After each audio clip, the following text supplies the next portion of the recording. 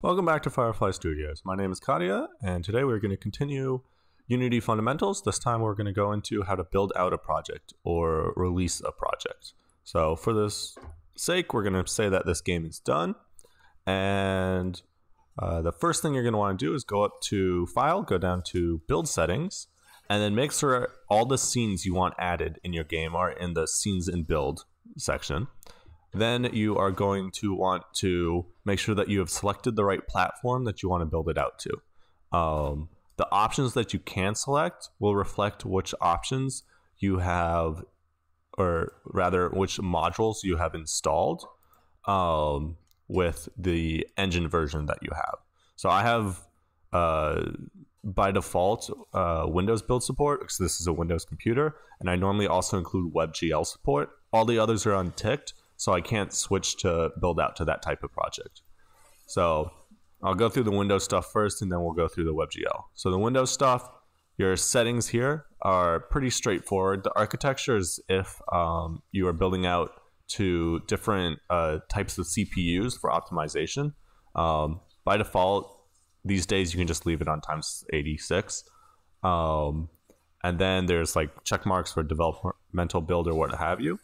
The important part is this player settings button in the lower left. And this is where you set all your information for like what do you want the game called, what do you want your icon to look like, so on and so forth. This company name is also used for signing, which is something that is relevant if you're pushing it out to the App Store or iOS. You can select any image as your icon. I'm gonna just choose this medallion for mine. And then down here you have all your settings.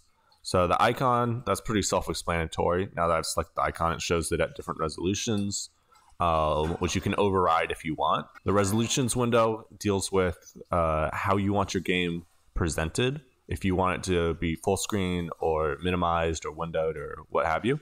One thing of note here is you can specify its orientation for mobile devices. So you can specify if you want it to be landscape or portrait on a phone device. And the splash image, this depends on your version of Unity. The free version, you can't do anything here. If you have the paid version, you can put your own splash.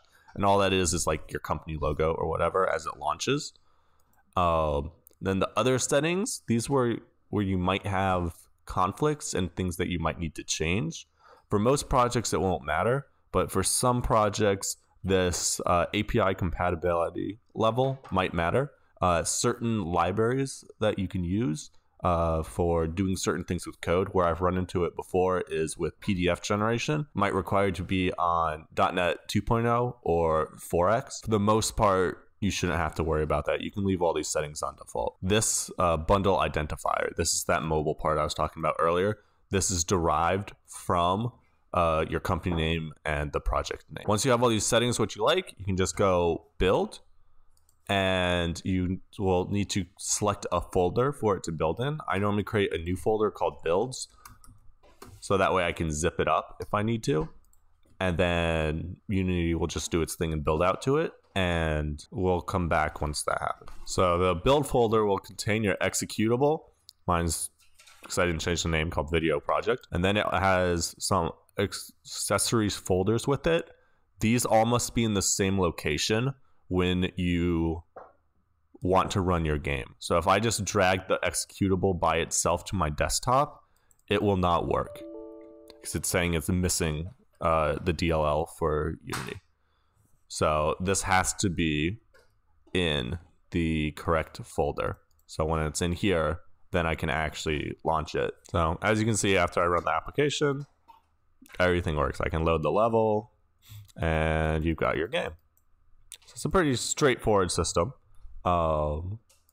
For switching to WebGL, if you want to build out that way, all you have to do is select your option, go ahead and hit switch platform. Unity is going to compile some code on the back end to change how it interfaces with the device. Mostly it's for like detecting input and rendering graphics and all that kind of stuff. Should not take long. And then once that's done, you just have to build it out. WebGL works slightly different in that it creates a folder that you want to just zip together.